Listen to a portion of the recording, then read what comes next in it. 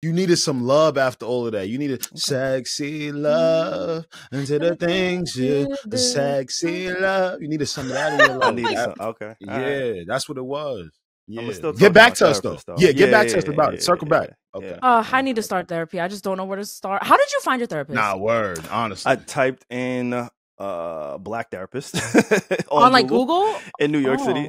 And then it brought me to this website that actually has like a pool, a network of therapists, and you can actually kind of cater it to your liking, what it is that you're looking for. So they got therapists who specialize in like relationships, anger management, parental repairing, all that type of shit. Like it gets really detailed on what you're looking for and what these therapists specialize in. So I clicked a few boxes, but the main box for me was a minority. So I started with black and Spanish therapists, right? Filtered those out. And then I know myself too well, right? You got to create some type of boundaries. I don't want to. So I said, let me just keep it on like women. Like a woman therapist. Yeah. Yeah, because that's valid. A man, I'm going to challenge him. A man, is going to go one ear in, one ear out. Like, don't tell me what to do. Like, it's one of those. And it's also, I know the importance for me in therapy is to tap into my emotions. Right. Okay. I'm not going to be able to do that with a man. Okay. Like it's tough because I had a male therapist before and it was cool and it was great. And I made a lot of progress when I was a little bit younger. But I knew there was just certain levels I really couldn't reach because a lot of the issues at that time stemmed from like relationships and trying to understand my relationships with women and certain things. So I needed to find a woman. And then, of course, being black, I want to talk to a black woman. And so that's kind of how I found. Wait, so did you, when you found the therapist on that site, was it the first one that you went with? No. Because I know therapy is like dating, like you have to click with them. Keep going. Yeah, so I met with 2 therapists prior. It was a male, and I met with two women. And the last therapist that I met, I knew like she was the one. I was like, oh, wait, how many? Was it like 3, like 4? 3. So 1 guy, 2. Yeah, I don't know. Like, that's why I'm like, I want to start therapy, but I'm not looking forward to the trial and error of it. You don't want to date again. Yeah, but you already found love. It's okay to date again. Yeah, you better get it out while you can. Shit, nigga, damn. You ain't never gonna date again. Might as well date some therapists. Date some therapists. I love how you said like, oh, I knew she was the one because I know that feeling. Like, okay, we're gonna do this. Like, I feel like she holds me accountable, which is super important. But in a way that you actually respect.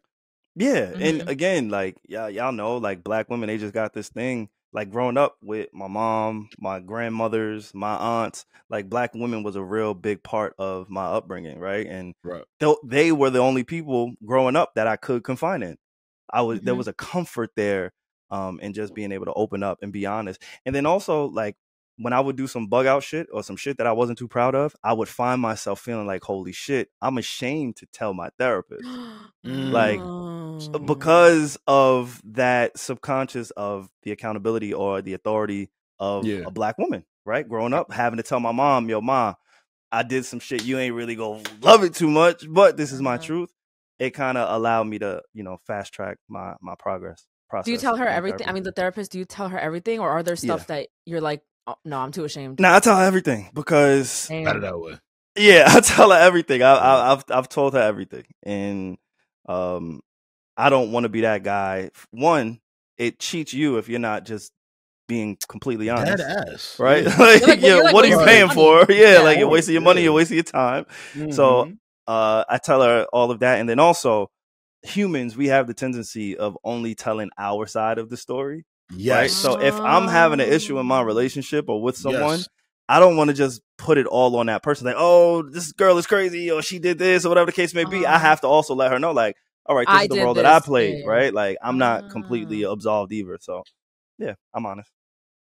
Oh, very interesting. I just, while you're telling her these things, are you ever afraid that she's going to, like, tell someone? I don't know why I'm thinking about this. Like, I told you my fear. Yep. Yeah, because that's why Alex, I remember you said in the past, like, I want to know who my therapist is. Like, can I really trust you? And that's sick, how would I know that? Like, how that's why it's sick. That's why it's sick. Because how would you know that? Yeah, what if the therapist isn't like the greatest person? How would we know that? That I don't shit. know. We wouldn't. You're trusting her with your life pretty much if you're telling her your deepest like secrets. Like, I don't want you to go get drunk the way we do after I tell you some shit.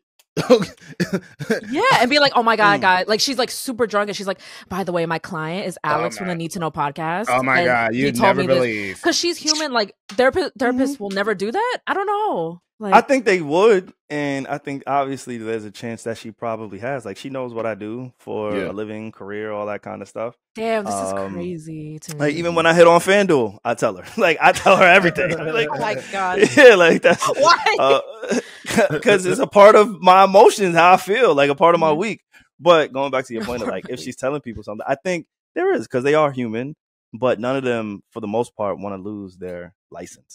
Yeah. Nobody wants to lose their license. So even if they do tell her husband, like, I noticed she had a ring on her finger, which told me clearly she's married. And so I wouldn't be surprised if she shared with her husband some of the things that she learns about me or other clients. And if that ever got out, then she would just kind of lose her job. It's one of those things where you just got to expect her to keep her job a job.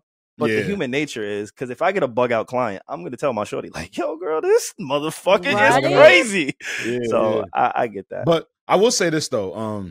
It's good to just fully embrace it head on whenever we do decide to, Reggie, because dating is a risk.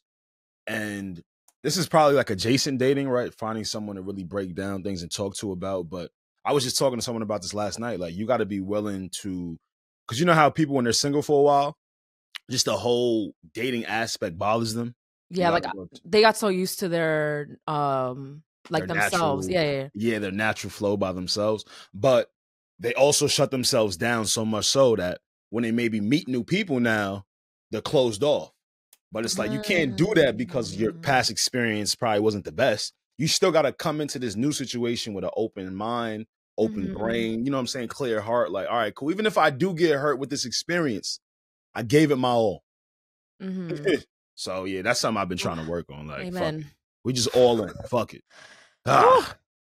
It is really powerful, though. It's relieving. It does alleviate how you feel, because it doesn't always have to be about relationships. It could be about work status. It could be about your future. It could be about Family, your past, right? Yeah. I think the biggest thing for me was trying to understand why I react to certain things in the way that I do. Like, I wanted to go backwards with my therapist. And thankfully, that was her strategy with me. She was like, all right, cool. So what would y'all bring in, like, and we kind of started from the beginning until now. So now I have a better understanding of myself and why certain things kind of can trigger me or tick me off, or why maybe I'm a lot more patient with other things, right? Like, real quick, I know we got to go. The biggest thing is, like, she was so stuck on in the beginning was the dynamic and the relationship between me and my father, right? Because I gave her the family tree. I gave her the family history. And my dad, as y'all know, he did a lot of time locked up in my childhood. He was locked up for a combination of like 9 years altogether, something like that, 8-9 years altogether. That's a large chunk of somebody's childhood, right? And so, for sure, for a child, in her mind, it's like, okay, so where is the resentment, right? She kept trying to poke at that resentment button, and I'm like, I can't have any resentment towards him. I don't. He was still a present father, even though he was behind bars. Like, the nigga still did homework with me over this jail call. We went to go visit him. I never thought, oh, SaVon, there's a little resentment there. I honestly never felt that. Same. Because you guys have such a great relationship. So exactly, what wound up happening? And I kind of explained to her, the reason I can't have resentment towards him for that is because I give him the grace of figuring it out as a human. He had me at 16, 15 years old. Exactly. Right? Like, he was still trying to figure it out. And as I explained to her, like, I still was surrounded by love. Me and his mom have the greatest relationship ever. Like, there's nothing that I felt I was necessarily missing besides his physical presence. So how can I have resentment towards him when he was still there and he was just trying to figure it out? Like, a young black man in the 90s and early 2000s, a lot of them was doing the shit that he was on. Yes. Because I don't know how I would have been if I had a kid at 15, 16. Like, I still don't feel like I'm ready, and I'm 30. So imagine what he was feeling at 16, right? So right now, I always gave him that credit, even when I was young, and she didn't understand that. But it allowed me to understand in real time why I have such that, connection with my dad. So That's what Wow, that that's- comes down Also, to. you don't have That's resentment interesting. towards your No, dad. absolutely. Oh, I But thought she was yeah, yeah. trying to pull the resentment out. She was trying to understand, how don't you have resentment?